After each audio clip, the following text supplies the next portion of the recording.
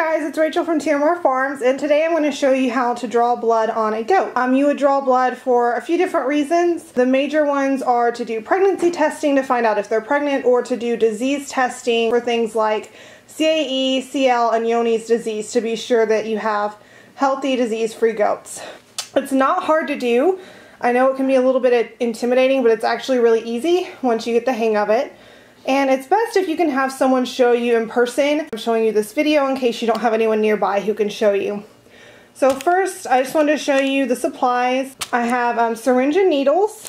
I prefer to use a syringe and a needle instead of a double-ended needle. You know, they make the double-ended needle that you can connect the tube directly to. I don't like those because they get really messy.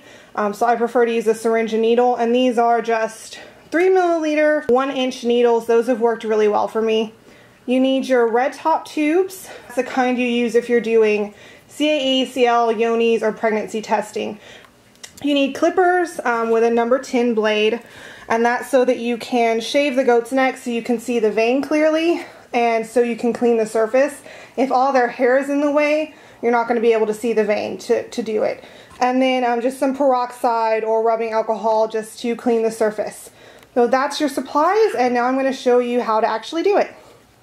Okay, so we are here with Miss Drama. She is past her 30-day pregnancy or post-breeding date.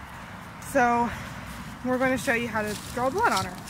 We've got, it really is best if you have 2 hands, so we've got one person holding her because they get a little bit fidgety when you're trying to restrain them. And then I'm going to do the blood draw, just using a regular needle and syringe.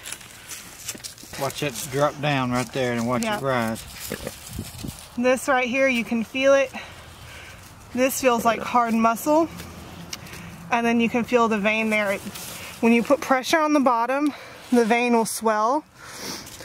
Some of them pop up better than others, but you can feel the squishiness, and that's how you know that you're on the vein. You got a big fat, easy vein. How do you focus again? You got her?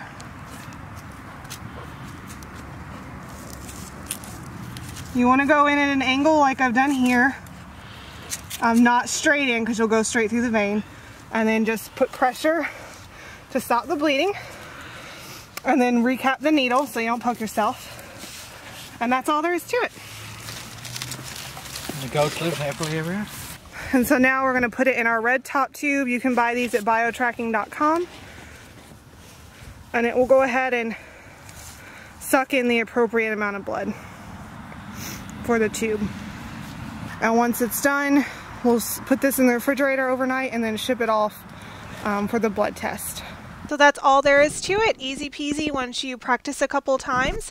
I also have a blog post where I have some additional tips, so I'll link it down in the description box. And I also have links as well listed in that blog post for where you can go get the supplies to do the blood draws. And then I also have links to where I send my blood off for disease testing and pregnancy testing as well. So all of that's down in the description box, or you can click on the screen here as well to go and check that out. So thanks for watching. Follow me here on YouTube, subscribe, and also follow me on Facebook and Instagram. It's Tiramar Farms, both those places.